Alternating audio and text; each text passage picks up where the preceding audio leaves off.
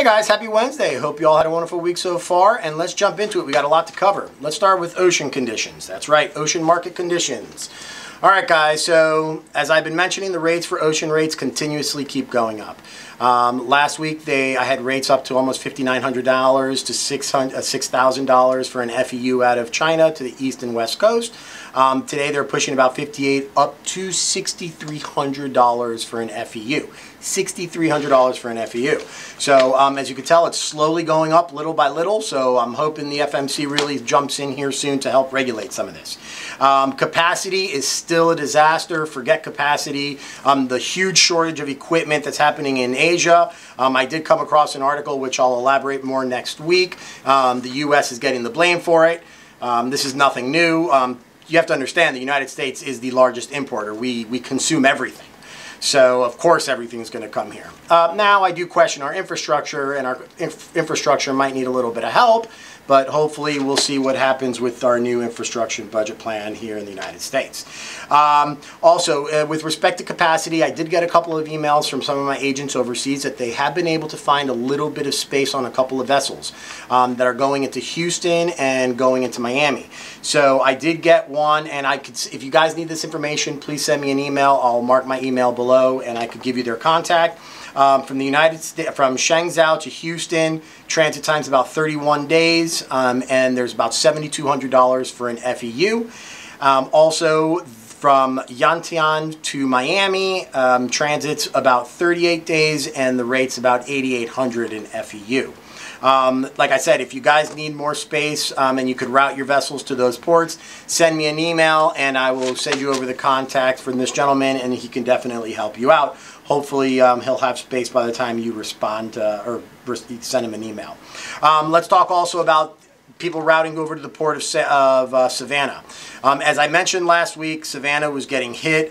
We had actually an email from a gentleman in Savannah having some issues pulling out containers, and I just found out that Savannah actually hit a record month of March of about 298,000 extra TEUs, which brings that up to 48% more than what they did last March compared to this March. So it continues to go up. It's amazing, and what they're figuring is by the end of the year that they're going to have a total of about 5 million TEUs going through the port of Savannah. What does that mean? Start looking at other ports. Everybody's starting to move. Start looking at other ports and options. Absolutely. Start looking at your options. Also, the Port of Los Angeles, I posted on my page that there was a bit of a port strike or a trucker strike on Friday. This trend will continue, so be prepared. You're going to see more and more strikes. The ILA is not happy, so I'm hoping this isn't, it seems like the perfect storm, but let's hope for the best. I know that a lot of them are in negotiations. Now, air freight. I did get a lot of questions about air freight. Just so that you guys know, air freight capacity is pretty bad. Depends of where you're coming from, especially in parts of China. It could be about 2-3 delays, and some can go back to 3 or 4 weeks in delays. It just depends. But I will keep you updated on that. Also, the reason I discussed the air freight is that you need to know something that's incredibly important, and please take note of this. Effective June 31st or July 1st, all cargo airlines, okay, will have 100% mandatory screening. What does this mean? That anything that goes in to a cargo airline, okay, is going to be screened. So right now we screen everything that goes into passenger airlines, which are PAX, right? But now that they're going into the air cargo, not all freight was required to be screened to go into a freighter. Effective on July 1st, that all changes. I know that this date's been pushed, but I haven't seen any changes so far, and the dates are coming quick. So just so everybody knows, even though you're getting your air freight now quicker, get ready because screening is coming on July 1st, unless they push it again, but I have not seen anything in the news or in any reports that it's going to be pushed. So be ready. TSA is going to enforce this quite a bit, so 100% screening on cargo flights also. So just be prepared because it is coming. Just prepare, prepare, prepare. That's all I could say. All right, and now let's get into the Q&A. So our first question is, what is a consolidator? I know that last week I mentioned that you can use consolidators to moving ocean freight. So it's very simple. A consolidator is a company that will take shipments from multiple shippers. They'll have numerous shippers inside of their container, and they'll sell it to you by cubic foot or cubic meter depending. It's normally weight or measure.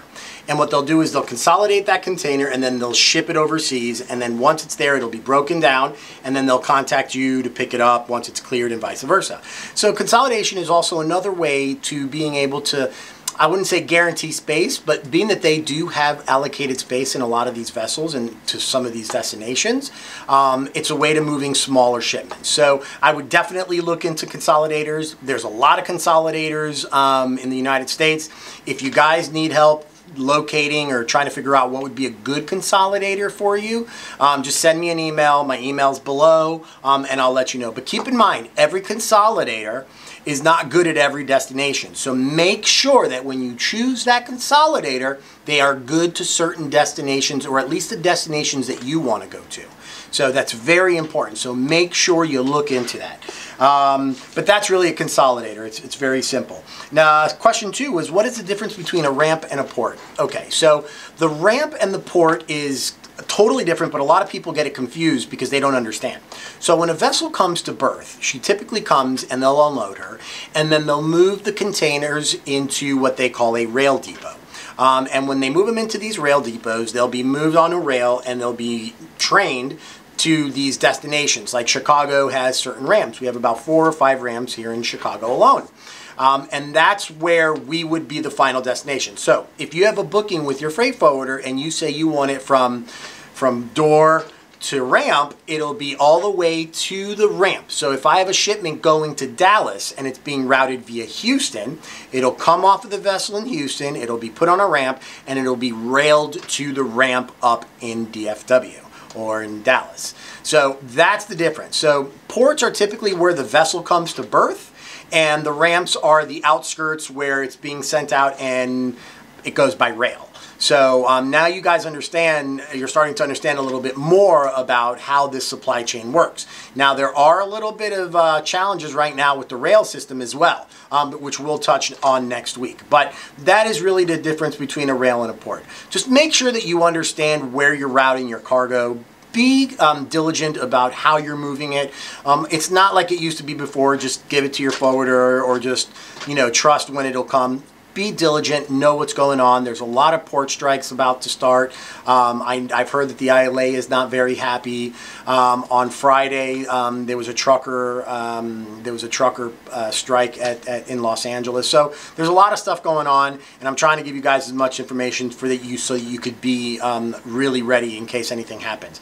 Again, if you're looking for space coming out of Asia, I gave you the information earlier. Just email me on the information below, and I will send you his information, and hopefully he'll help you get here a little bit sooner. So we'll see. Okay, well that does it. This 10 minutes goes by so fast. I'm thinking we may have to switch this platform to YouTube, but I stuck in as much as I could with you guys. Thank you so much again for all your support. Looking forward to seeing you guys on Friday. Again, I put my email below, and don't forget about our podcast tomorrow with Bill Paul, where our topic is women in logistics, a very important topic and a very close one to Mr.